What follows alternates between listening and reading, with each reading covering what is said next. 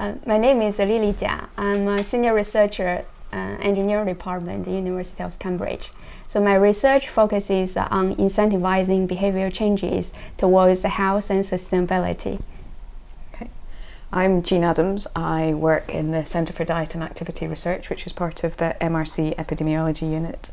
And my work focuses on dietary public health. I'm interested in how we can change environments to help people eat better.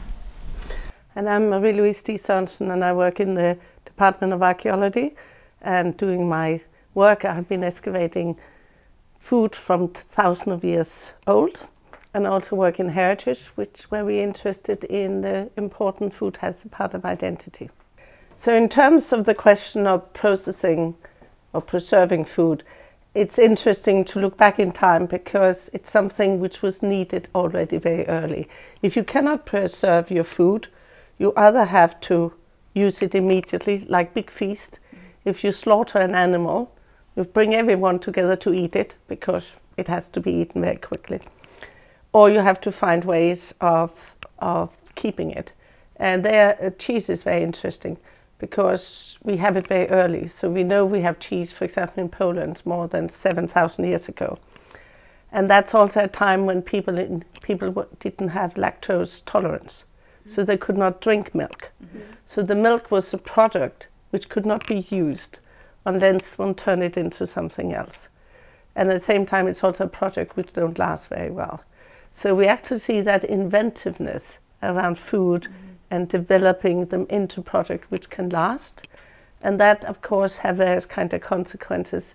The things I can see is consequences in terms of specialism, in terms of trade object, you can exchange it, you can keep it. So you get a different kind of temporality in people's life, rather than food being produced and eaten. And presumably that allows also this issue of choice, that if I can trade food, then I can have food that I haven't necessarily grown locally. And you can create different kind of recipes for it. Mm-hmm. So if you drink milk straight, that is one thing. If you turn milk into different kind of like butter and yogurt and cheese, then you can really expand on the variation. Yeah, yeah. So there must be issues of this, different types of food helping people establish identity and driving culture. Yeah.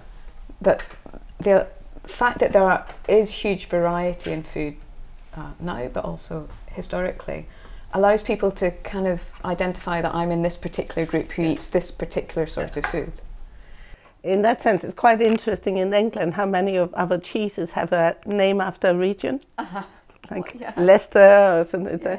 That there are recipes for how to do it, how to bring out a particular taste, which are based around producers in a particular region, and then at some point brand it or market it and control it, or camembert and things like that. In a way that milk as an unprocessed food is just milk, that it doesn't have any value associated with it, like locality. Yeah.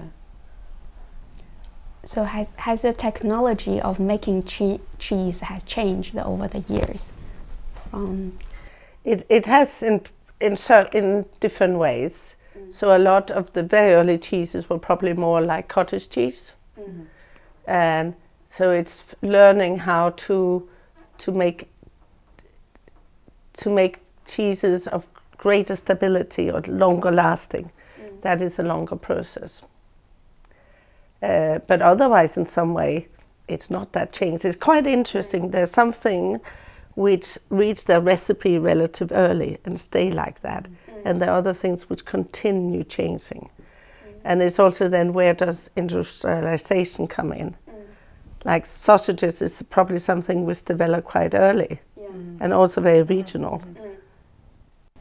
Yeah, I think it also brings in another evolution of human needs by the availability, and so as sugar is more and more available, and together with many food like more vegetables like tomatoes and the green leaves vegetables and become more and more available, and our diet is also richer. It's also following the industrialization process, and more food is processed as well. So before, probably only a few people developed some technologies to industrialize the food production process. But as more food is available and they can manufacture more, and then a lot of people have the access to this food as well. So that is the one side of the story. And actually the processing food makes it more accessible to a broader group of people. And on the other hand, just pick up Jane's point about the health element. So think about at the very beginning, I mean, like when they started, like more than 100 years ago, but what is the need of food? It's about get enough energy, right? People haven't thought much about balanced diet and health. And probably taste was there, but cannot be ranked very high because there are not that many available food, right? And gradually, as more and more foods are available, and people start to need more, and that shifts the needs for food. And until now, we don't worry. We no longer worry about energy, and now we worry about got too much energy, right? And how we are going to get the taste that we need. At the same time, we don't exceed the amount of energy required by our body, right? So there is an evolution of that. But industrialization helps us get enough energy because it made the food cheaper, and also it provides a broad variety of food. The history of food has so far mainly been about people living in areas where they can access food relatively easy. So the interesting thing is whether we can do things with food so that we can expand where we are. And going into the Antarctic or going the long distance over the Atlantic, or when we want to go into space, then we need to be able to process food in such a way it can travel with us in a way it's relatively easy, not having a big freezer, cow or things like that. And there the processing come in to make it doable and to make it packable. I mean, I guess it facilitates these endeavours, right? But people were travelling across the sea long before tinned food. It's just that somehow it makes it easier for us to consider that. Yes, so you have people in terms of the sea, but there you have fish as a possible source. So your problem with early sailors is that they often get scurvy because they only had one food source. So there you get into issue of health. So adding to what you can bring with you matter in terms of health.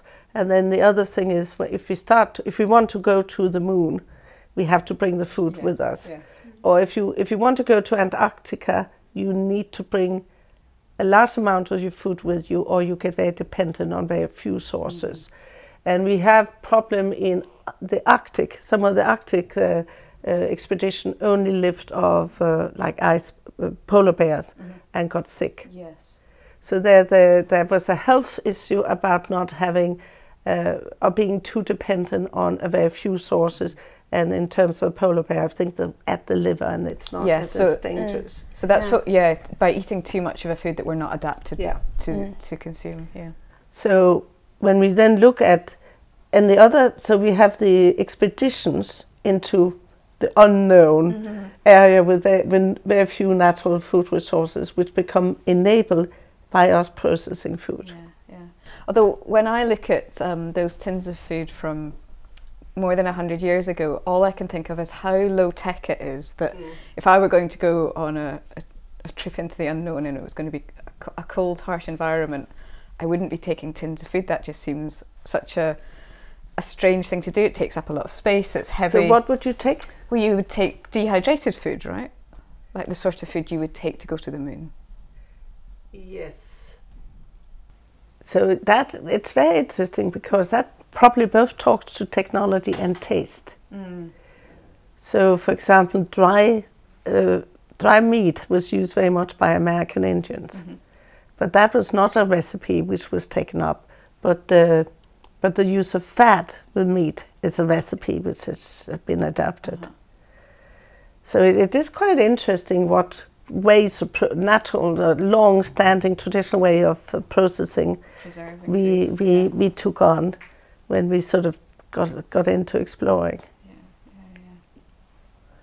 So they had I think it was sort of those Victorian gentlemen who didn't care about what they were eating as long time as they were exploring the world. So it looked rather boring and limited. Yeah, and they would have had porters or sledges or dogs or whatever to carry that food. No, right. They also had to carry it themselves, actually. So that it's a very... Now we don't have, I'm sure there exists the menu, a book for things like Scots travel to Antarctica, but they're photographed where they sit and have big meals around special times. But when they're out on the actual expedition, the menu must have been very restricted, because it has to give them energy. It has to be as easy to transport as possible, and you have to eat it as easily. It has to be easy to prepare as well. To prepare and eat, yeah. So the extremes sort of challenge our technology quite a lot.